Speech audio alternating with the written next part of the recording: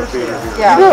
Yeah. We've been eager to get back. Yeah. You know, we're married, so we didn't have to socially distance from each other. You're married? Yes. Yes. We're Wow. married. We both lived in New York. He used to be a stand-up comedian.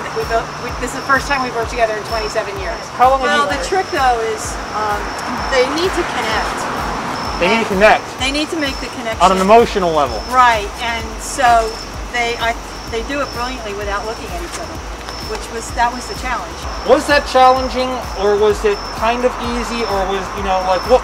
Well, part of the part that was easy for us was that a lot of the theater was very much like our background. I'm from New England.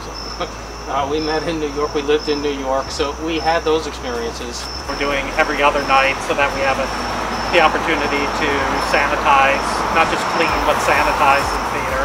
Yes. For all the precautions and the safety Yeah. protocols that they're following. No standing up from your seat. We all felt very safe. No gathering.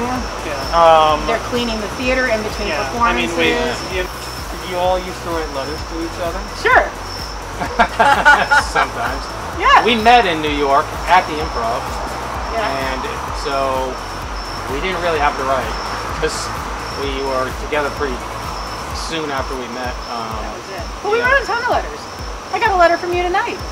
Well, I yeah, appreciate. we write all Yeah, good luck tonight. cards and letters and that sort of He really didn't want them to look at each other until the very end. She looks at him on the line that the playwright dictated to.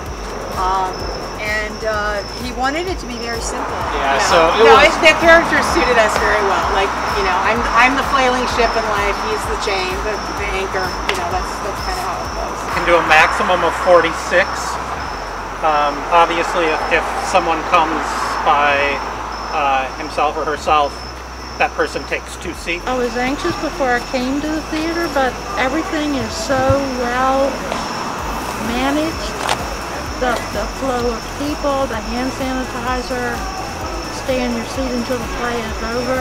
I usually like bigger pieces and things that are more, you know, sink your teeth into kind of stuff. This was just a much more subtle piece for me. But maybe we'll use some green screen so that we are having live people interacting with projections.